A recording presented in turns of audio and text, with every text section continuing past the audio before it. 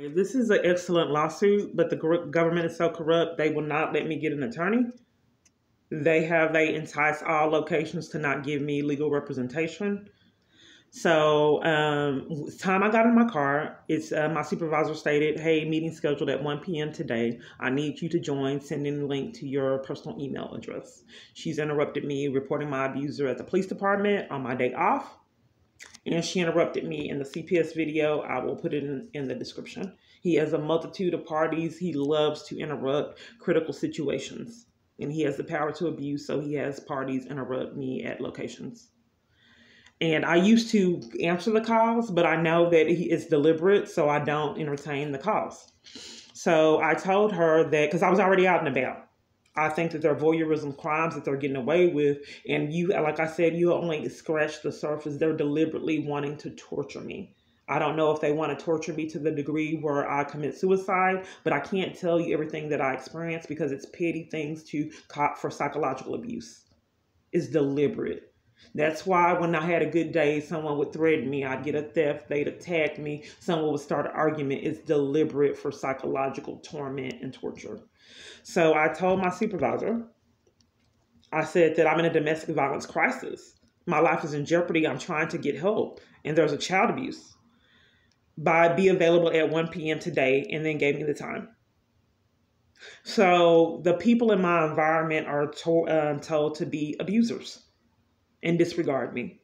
This used to be, the words cannot express the feeling that I had in going through this. Like I said, it has affected my speech. I used to be able to effectively communicate. I have now started to stutter.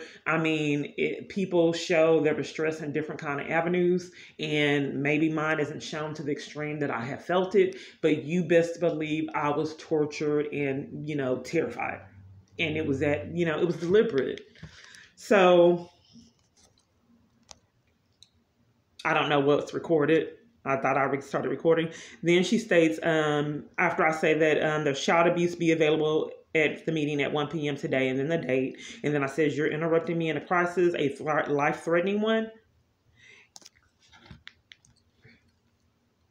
And then once again, she states, "Links sent to your personal email starting at 1. So the problem of it is I have a multitude of parties violating me and torturing me and disregarding my life that I have to live with daily. You just have to see it to believe it. I'm not allowed to get any assistance, love, or support. If someone was actually going to call and help me, the calls are intercepted. I don't get them. You have to see it to believe it, but I don't get my calls. That's why they want to control my experience with telling me to call these numbers, because they know that they're controlling my phone and I'll never get the help. So another game that my supervisor played a multitude of times, she had me go to meetings and out of malice set me up, put me in meetings and give me links that don't work, just out of malice. So I said I can't get in. So sometimes she tried to reprimand me for not being able. This is how sadistic he is that's running the government. Some occasions she'd reprimand me, and I told her a multitude of times that I could not get in. I tried to get in sometimes 10 minutes. And she'd play games and then try to reprimand me knowing full-blown well that I can't get in. He creates intentionally scenarios because it's deliberate for torture. So she knows I can't get in. And then reprimands so you're forced into abuse. Emotional and psychological abuse. It's forced. But anyway, this is a video diary of the text, and they're getting away with it.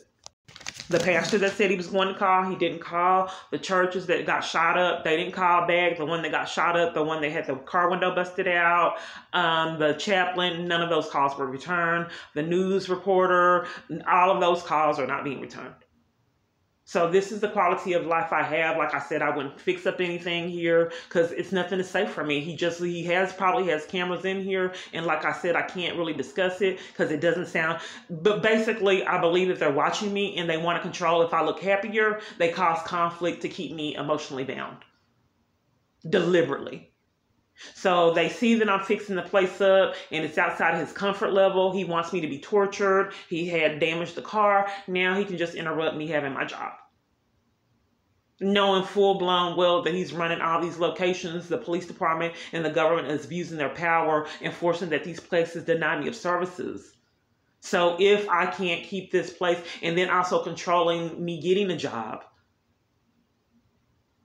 So, and then if I don't get a job and I can't get help in domestic violence, period, it's guarded. I can't get housing. I've wrote to multiple different locations for housing. I have not had any. They haven't called me. They haven't sent me letters. The government is so corrupt. If they have not intercepted the place and had them deny me services, they won't give me my mail. I've reached out to Denton, Dallas, Garland, Arlington. I have not had any paperwork. No shelter would help me get on the list. They lie and, say that they can't help. It's impossible. I had a person from MetroCare. As soon as I got this apartment, they tried to finally give me housing out of malice because I had an apartment. But I know how they are, so I went ahead and did all the paperwork. They never, after they had me do all this, give them all this personal information with critical information. I don't know who I was talking to. They never responded back. So weeks of going back and forth with this individual, it was they wanted to frame me for the mental illness, so they wanted to put me on a mental illness program. So I know how my life is, so I was going to go ahead and do it because all they do is just interrupt any support or anything for me to prosper to force me to stay in abuse. So I said, okay, I did it. I went through all the hoops, and they still deprived me of the services. I haven't heard from him since. He got all the information. That's why I had to live in a tent. The government just blacklisted me from any help. They used to come personally and interrupt it, even at hotel stays. This is what your tax dollars are paying for. So I had to ask a gentleman today. I said, can you see this channel? Because I just asked a stranger. He said, yeah, I can see it. I just asked a stranger. And I just can't believe that people see this, and I'm still going through it.